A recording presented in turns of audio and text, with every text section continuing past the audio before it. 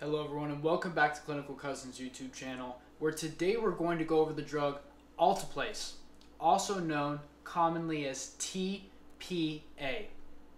This drug is classified as a thrombolytic.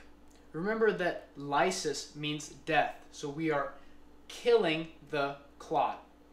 And it is given for acute MI, pulmonary embolism, acute ischemic stroke, and central venous catheter occlusion. This drug is unique because it has strict inclusion and exclusion criteria that tell you when it can be given. Some of the important points is that the exclusion criteria for an ischemic stroke is that this drug cannot be given if there's currently a suspected hemorrhage or there is recent surgery or trauma within the past 3 months. For acute MI, it cannot be given if there's any major trauma or surgery in the past 3 months, or if there is a risk that the client could have a recent hemorrhagic stroke. In pregnant women, you should use extreme caution while administering this drug. This drug is synthetic tissue plasminogen activator, or TPA. This will actively convert plasminogen to plasmin. We should remember that plasmin actively breaks down clots.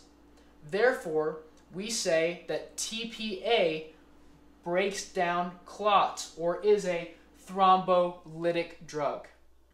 You should be aware that this drug must be given within 3 hours of an ischemic stroke or within 6 hours of an acute MI. Also, be sure to limit invasive procedures like injections and IV catheter insertions if at all possible for your patient. This drug will start to work within 30 minutes of administration and has effects that can last for around an hour. The side effects of this drug may include hemorrhagic stroke and bleeding, which can lead to hemorrhage and hypotension. Some commonly tested material about this drug is that the patient must meet the inclusion criteria to receive this drug. It is given for ischemic stroke and MI. Specifically, it must be given within 3 hours of an ischemic stroke and within 6 hours of an MI.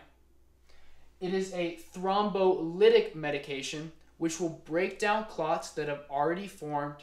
And lastly, please monitor your patient for hypotension and bleeding. As always, thank you for taking the time to learn with us today, and remember to like and subscribe for more content.